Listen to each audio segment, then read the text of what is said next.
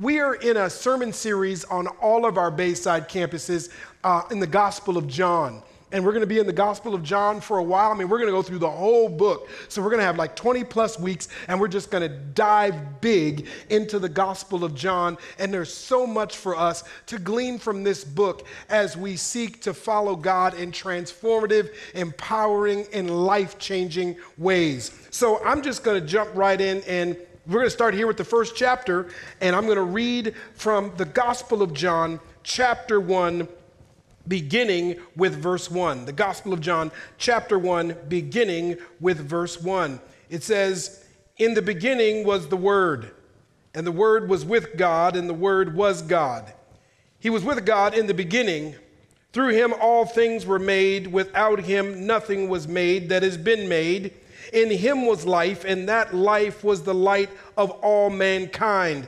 The light shines in the darkness, and the darkness has not overcome it. There was a man sent from God whose name was John.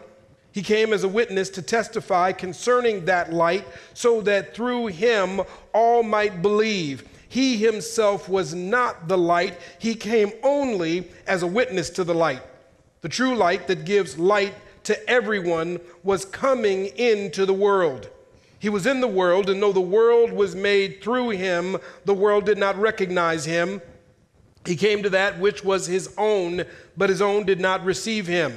Yet to all who did receive him, to those who believed in his name, he gave the right to become children of God, children born not of natural descent, nor of human decision, or of a husband's will, but born of God." From this text, I want to speak to you on the title, Who is Jesus?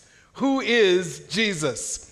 God, I pray that this would be your message, that ultimately you would be speaking and I would just be the vessel, the vehicle that you've decided to use to say what you want to say to these, your beloved children, my sisters and brothers. God, I desire to be obedient to your word, so please let it be done. In Jesus' name, amen. Who is Jesus? This is a life-altering question, potentially. Who is Jesus? You know, you could say that life in and of itself is made up of decisions, that the lives we live is about decisions made and decisions not made, and depending on the decisions that you make on any given day, that is going to be some kind of expression of what is your life. I have made some decisions in my life. Some of them have been pretty good. Some of them, I'm not bragging, but they've been kind of great. And there's been these other decisions I've made that have been horrible. When I was in high school, my freshman year in high school, I made the decision to lie to my parents. I told my parents that I was going to the movies with two of my friends, but really where I was going was to a basement party. Another guy that I knew whose parents were going to be out of town for the weekend, and he was going to throw like this party. You know, he was like a risky business party. That's like dating some people in here. Like there's some young people like, what is risky business? Never mind, we're in church. But I made the decision to lie to my parents. Not a good decision. I made a decision to go to a party that a guy I knew was throwing where his parents were gone for the whole weekend. And so I get to this party and there's a DJ and it's down in the basement and there's little blue lights and there's, you know, it seems like it was going well. I mean, the decision is so far, like I'm down in this party and there's people and there's food and there's music and I'm dancing. There's this girl I like that showed up at the party. So I'm thinking this decision is going pretty good so far, huh? Until a fight broke out, and during the fight breaking out, there was this big tussle, and then somebody pulled a gun out and shot, and I can't tell you that I stood around long enough to go like, oh, I wonder who's shooting in here. I think I did something like, ah! And then I ran. I don't think I make that noise too much in my life, but at that moment, that's the noise I made, and so I ran out of this house. I'm running down the street, I'm looking behind me, and I turn and I run into a tree. And I think I must have knocked myself out and staggered home or something, because I woke up the next morning underneath my bed with a little knot on my head right here. And I had to explain to my mom, how'd you get a knot on your head just going to the movies? Decisions. Life is full of decisions. Your life is full of decisions right now. Teenage decisions, parent decisions, husband, wife decisions, single life decisions, student decisions, career decisions, house decisions, finance decisions. Like right now, what am I going to get ready and eat later today? Decisions. Life is full of decisions, and we could say that where we are in life right now could be the culmination of some decisions that we've made or not made. But I want to present to you 3 of the most important decisions you will ever have to make as a human being. And these 3 important decisions go something like this. Have you decided if God is real or not? 2, have you decided who God is?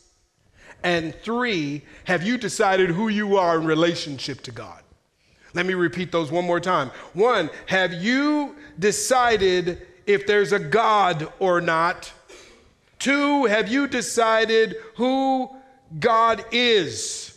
And 3, have you decided who you are in relationship to God? This is what the Gospel of John, in an overarching way, is helping readers to unpack, so that hopefully when you make these 3 important decisions, that will be the foundational decision making of your life, so that out of the overflow of the most important decisions that you could ever decide on, all of the other decisions in life, as a mother, as a father, as a husband, as a wife, as a single person, as a high school student, as a college student, as a grandparent, in your career, whatever decisions you're making, they're coming out of the overflow of the greatest decisions you could ever make in your life.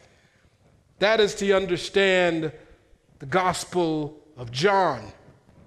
Now, the reason we're spending so much time in the Gospel of John, like 20 plus weeks, oh my goodness, is because in the Bayside family of churches, it's important to know that we take the Bible serious. I mean, if there was ever a time to take the Bible serious, now is the time to take the Bible serious. I mean, when you look at what's going on in our nation, when you look at what's going on in our world, I mean, violence as a primary means to solve conflict or to work through your abandonment issues or your brokenness issues. It's like some people are using violence as their way out, as their way forward in dealing with brokenness in their own soul. If there was ever a time to take the Bible seriously, now is the time. We also take Christ seriously, and so that's why spending a number of weeks in one of the Gospels is important, because if you're a part of a Bayside Church, we just want to let you know right off the bat, not only do we take the Bible seriously, we take Christ seriously. We take the things that Christ said seriously. We take the things that Christ did seriously. We take Christ on the cross serious. We take Christ in the grave serious. We take Christ resurrected serious. We take Christ is alive right now through the Holy Spirit serious. So so at the beginning of things, I mean, this church is at its beginning, and so there's no better way to start out as a brand new campus, as a new church in Davis, without laying a foundation that we take the Bible serious, we take Christ serious, and we take following Christ serious. So here from the gospel, I want to talk about 3 essential truths about Jesus. 3 essential truths about Jesus, and I want to do this by going back to the Gospel of John, chapter 1. And so let's look at the first 3 verses of chapter 1. It says this: "In the beginning was the Word." Here, when it says the Word, it is meaning a divine expression. This means in the Greek, the logos, the revelation of God, an expression of God, a way of knowing God. So it's not just about what is spoken, what is uttered. It is about what is expressed and what is revealed through what is spoken and what is uttered. What comes into existence because of what is spoken. You know, when some people speak, I mean, nothing happens, right? It's just like they're just saying stuff, and it's like it's not going to turn turn into anything. It's not going to, I mean, you ever had somebody say something to you and it sounded like a promise, it sounded like a commitment, it sounded serious, but on the other side of what they said, nothing happened. Anybody ever been through that before? Somebody said something to you and they might as well not have even said it because nothing happened. But this word right here, this is about when something is spoken, something happens. And this is saying that in the beginning was the Word, and the Word was with God, and the Word was God. And then it makes a transition. It goes from Word to He was with God in the beginning. Through Him all things were made. Without Him, nothing was made that has been made. This is the first essential truth about Jesus. If you want to know who Jesus is, if you want to discover more deeply, you might already think, I know who Jesus is. Well, wait a minute. One of the first essential truths is, who is He? Jesus is God. That's the first essential truth. We got to come to an understanding of, okay, who is Jesus really? I mean, just like Person of the Year multiple times in Time magazine, that's who Jesus is. Oh, Jesus is the person that every once in a while on the History Channel, they do a little docu-series about him. Oh, no, I know Jesus. I saw Jesus at the movie theater, and I think they got some Italian guy with some long, nice, cute hair and a cool beard to play him. And he was like so pretty. He didn't have any acne. He didn't have a birthmark. He didn't have any scratches on his face. I mean, just a pretty Hollywood Jesus. I know who you're talking about. No, John is talking about God. Who is He? Jesus is God. And what we're going to find as we explore the Gospel of John is Jesus has a lot of statements to back up his existence, his description, his declaration of being the Son of God and being God. He says some things about himself. We call them I am statements, and there are 7 of them sprinkled throughout the Gospel of John that back up, that undergird that Jesus is God. He says, I am the bread of life. You really want to live? You really want to experience life? I'm the food that you need to live. He says that in John 6:35. In John 8:12, he says, I am the light of the world. I light up the world. A broken world is lit up with blessing because of me. A poverty-filled world is lit up with empowered, transformed lives because of me. A sinful world is lit up with salvation because of me. Jesus says, I am the light of the world. John 10:7, he says, I am the gate. You want to enter into real living? Then Jesus says, I am the gate. Walk through me. Earlier this week, I was invited to a surprise birthday party for a guy that attends our church at Bayside Midtown. And the family hosting the surprise birthday party, like they have like 2 little kids in their house. And so I went to their house and went through the front door, and there were like these little gates all through the house. I mean, like you couldn't get into the kitchen without going through the gate. You couldn't go through the dining room without going through the gate. You couldn't go up the stairs to the second level of the house. I'm like, this was the most gatey house I had been to in a long time, because my children are 21 and 19. So we haven't been like inside gated in like years, but like this was like the gatiest inside gatey house I had ever been to in my gatey experiences of houses with little people in them. And so I was thinking when I saw these little gates of how like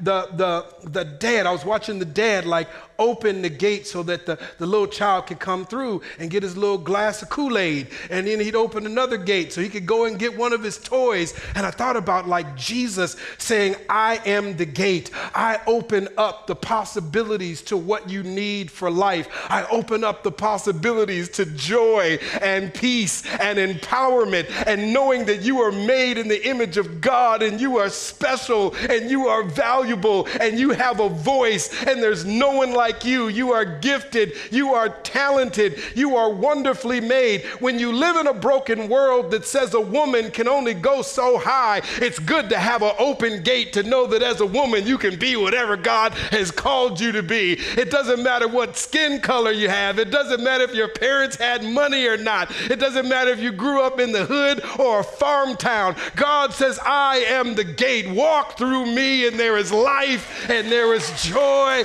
and there is power. I'm the gate. And he could have just stopped there, but he said, I'm the good shepherd too. That's John 10:11. I'll tend to you. If you trust me with it, I'll tend to your marriage. If you trust me with it, I'll tend to how you raise your children. If you trust me with it, I'll tend to how you handle your finances. I'll tend to how you live your single life. I'll tend to you. You don't have to handle your stresses and your pressures alone. I'm God. I love you. I'm mindful of you. I am the good shepherd. I'm not one of those, get out of here, lamb. You know you ain't supposed to be over here.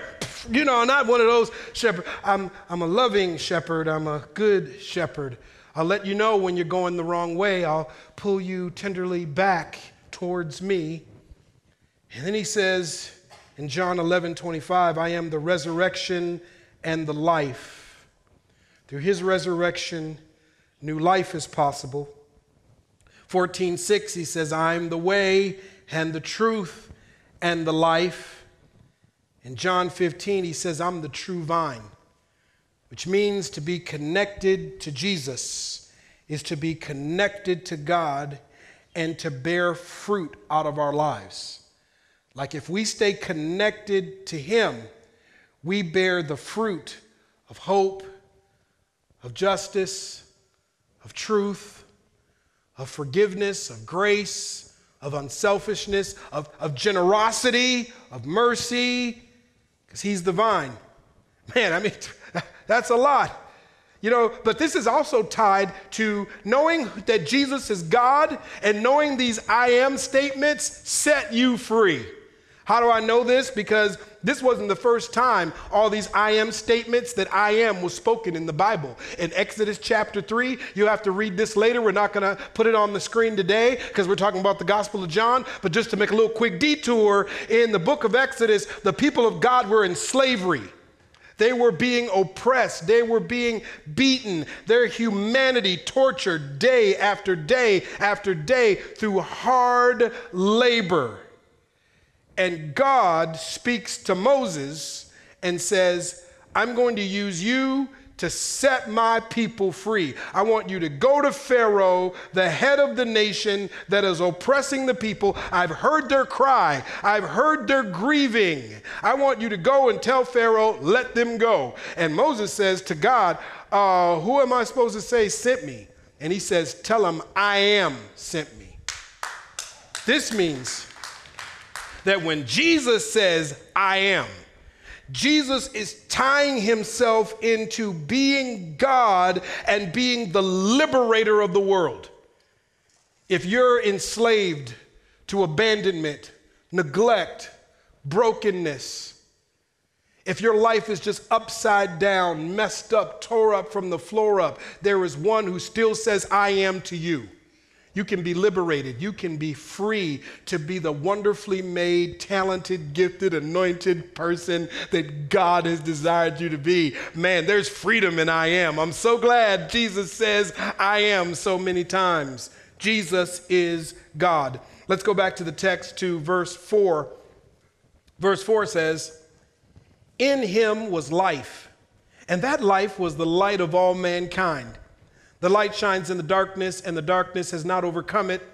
There was a man sent from God whose name was John. Now, this John is not John who's writing this gospel. This is John the Baptist that John is talking about. How you'll know when John's talking about himself, and we're going to talk about this down the road, is that whenever he says the disciple who God loved dearly, when he says that, he's talking about himself.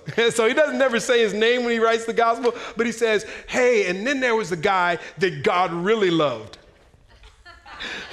Then there was this guy God loved a whole bunch. So that's when you know he's talking about him. So he's talking about John the Baptist here. And so he says, he came as a witness to testify concerning the light, so that through him all might believe. He himself was not the light. He came only as a witness to the light. The true light that gives light to everyone was coming into the world. He was in the world, and though the world was made through him, the world did not recognize him. He came to that which was his own, but his own did not receive him. Yet to all who did receive him, to those who believed in his name, he gave the right to become children of God. Children born not of natural descent, nor of human decision, or of a husband's will, but born of God. So here's the second essential truth, and this is about why he came. Jesus is hope. 1, Jesus is God. 2, Jesus is hope. Everything we could ever hope for to live real life as it was meant to be is found in Jesus.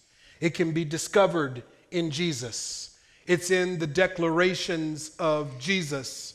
It's in the demonstrations of Jesus. As we will go through the Gospel of John, and as we will discover the way that Jesus brings humanity to the marginalized, brings sight to the blind, as he lifts up those left for dead, we see that Jesus is hope. He's hope for a people that in the context of when he walked the earth were oppressed and marginalized under a terrorizing empire. Jesus represents hope, but not just hope when he walked the earth, but hope for us right now, because the things that John is talking about in the first chapter are still opportunities for you and I today. He still, verse 5, comes to defeat darkness.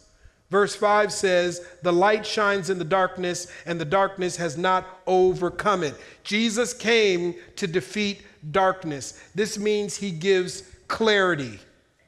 And I want you to think of it this way. You've had moments in life where you were in the dark, and you couldn't see your way through a situation. Now, this could have been serious. Maybe it was a relationship and you just couldn't see how this relationship was going to move forward.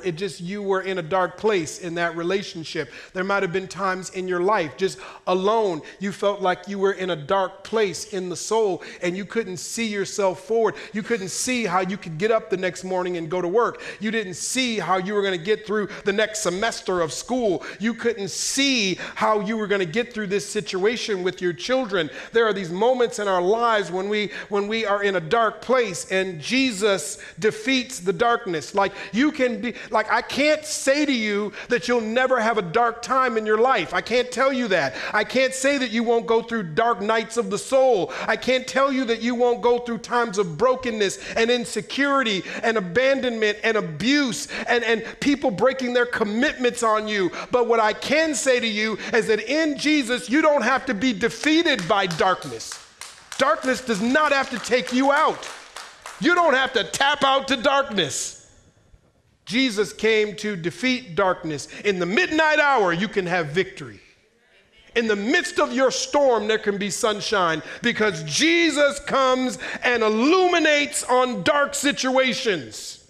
He came to defeat darkness. You no longer have to be lost in darkness.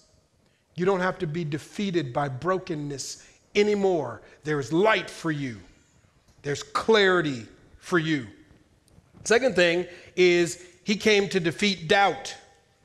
In verse 7 says, John the Baptist came as a witness to testify concerning the light, so that through him all might believe. If there was any doubt that God loves us, that God cares, that God sees, it's God sending his only begotten Son, Jesus Christ. There's no need to doubt. Does God even care about what's going on in this broken world? Does God even care about what's going on in my house? does God even care about what's going on in my time? Does God see all this? Yes, God has saw sin from the very inception of sin, maybe even through God's all-knowing, all omnipresent self. God even anticipated our sins, our bad decisions, our broken, dysfunctional ways of living, and that's why God sent his only begotten Son, Jesus, who will return and make all things right one day. So you don't need to let what's going on in the world right now create a doubt in your mind and heart about the existence of God. I mean, there are times when I doubt people, but man, I don't want to doubt God. I doubt me sometimes. I doubt things. I struggle with doubt at times. But man, I don't know what else to tell you except this. I mean, I hope this makes sense to you. I mean, whenever I feel doubt about God tapping me on the shoulder, whenever I feel doubt going, psst, Ephraim, it's me, doubt. Whenever I feel like doubt going like, I'm still out here, Ephraim. You think I'm going to leave, but I'll be here tomorrow knocking on your door again. So you can not open the door today, but guess what? Doubt don't take a day off.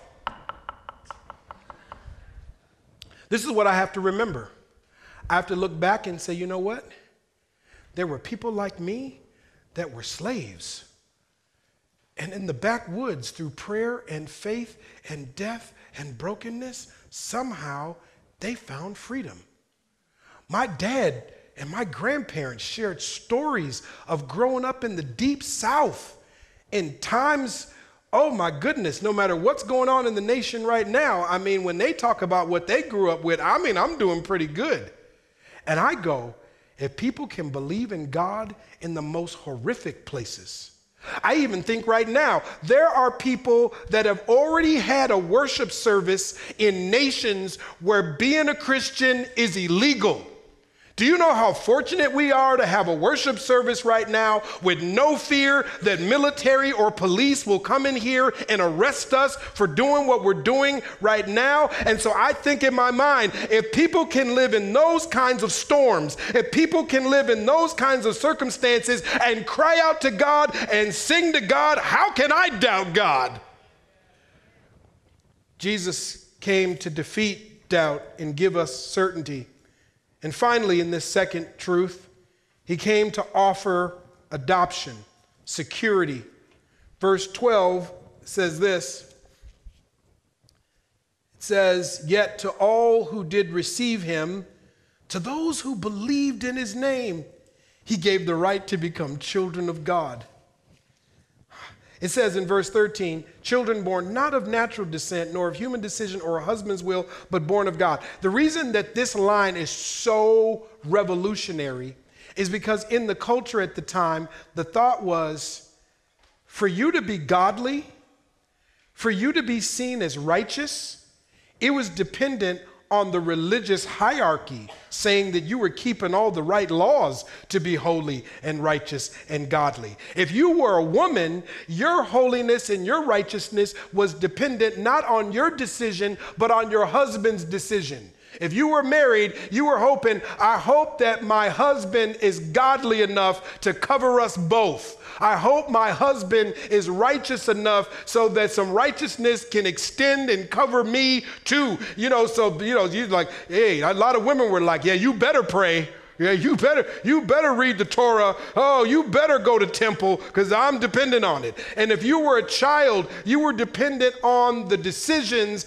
righteous or unrighteous, of your parents.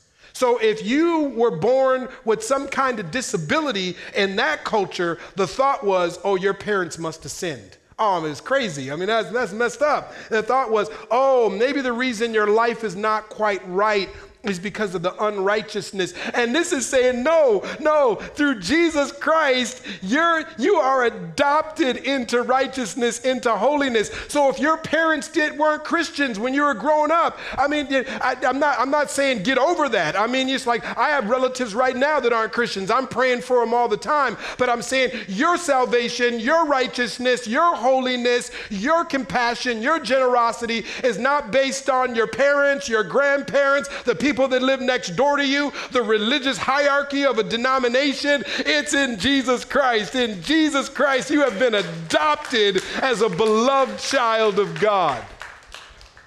I mean, pray for your spouse if they don't know Jesus, but them not knowing Jesus is not an excuse for you not knowing Jesus, is what I'm trying to say to you. He came to offer adoption. I'm so glad that God, through Christ Jesus, adopts you and I.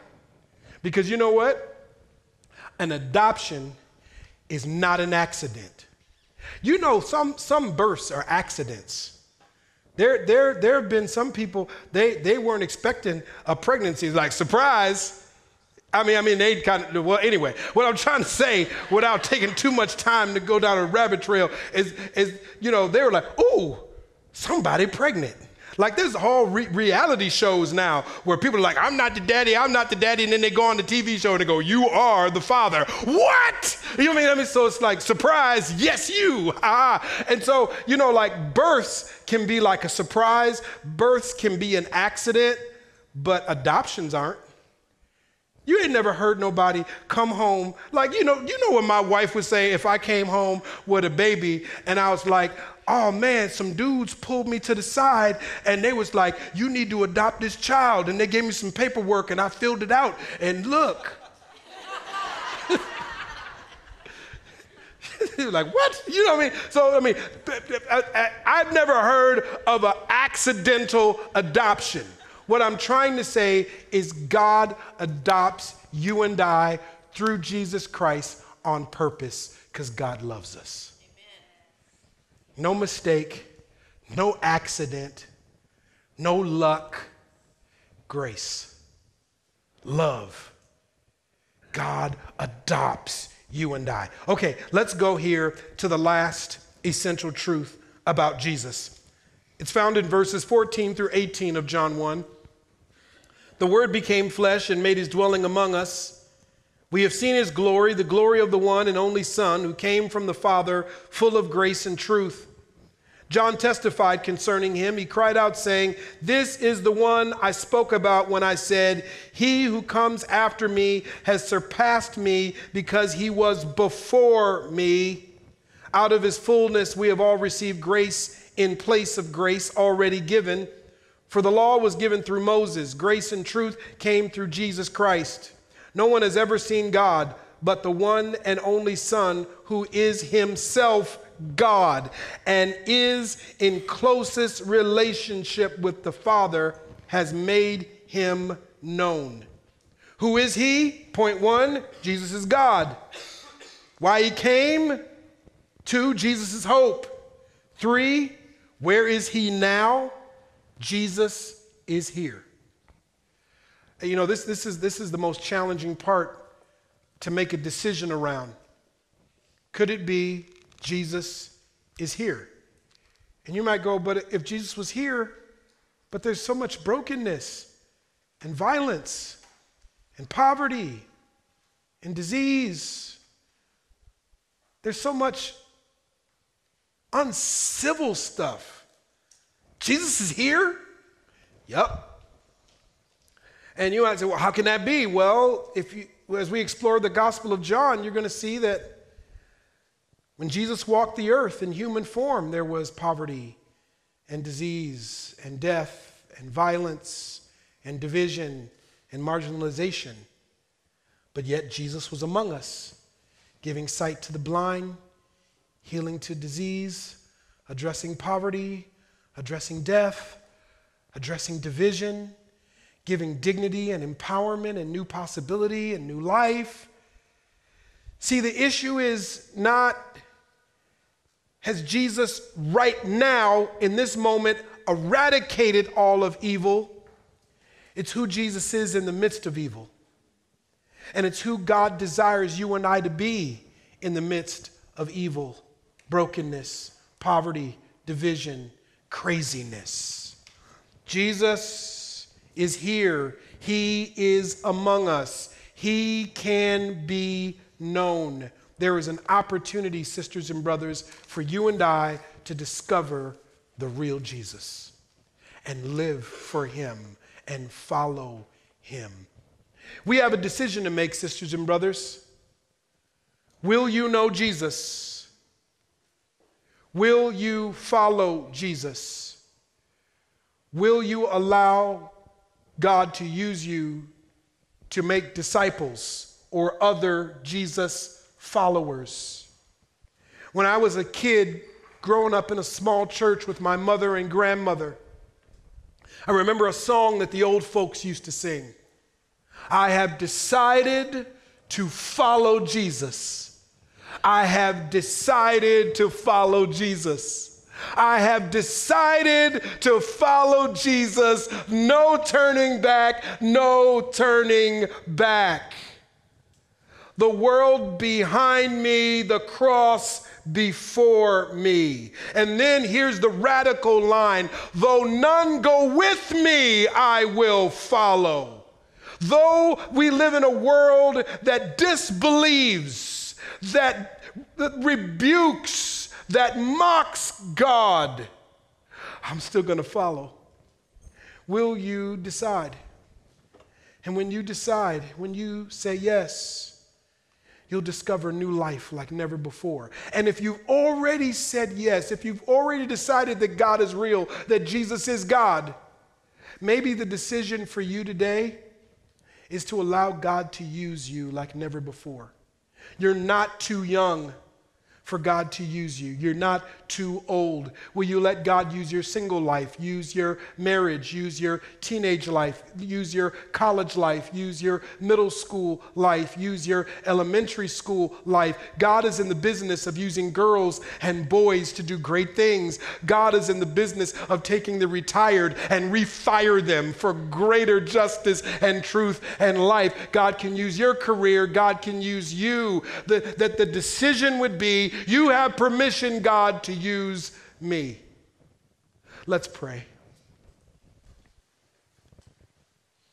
If you are here today and you've never made the decision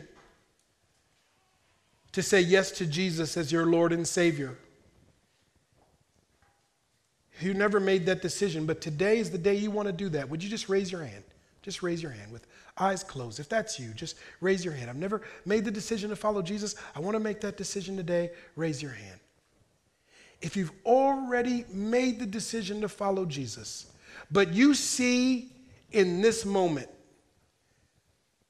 that you could give God permission, fuller access to your single life, to your teenage life, to your marriage, to your career, to follow more deeply, to be used on your job in school this summer. If you're willing to surrender more deeply to a God who loves you so much that your life can be a vehicle to transform lives, just raise your hand, just saying, yeah, you can have me, God. You can have me. You can have me.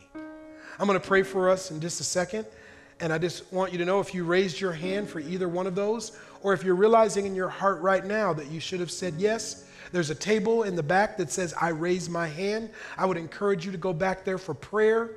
I would encourage you to go back there for resources that can help you follow Jesus like never before. Dear God, our Father, through your Son, Jesus Christ, there is new life and salvation. And through the Holy Spirit, there is empowerment to live lives that live out reconciliation, empowerment, new life, truth, justice, compassion, so that the lost can be found, the broken can be blessed, the hurting can be helped.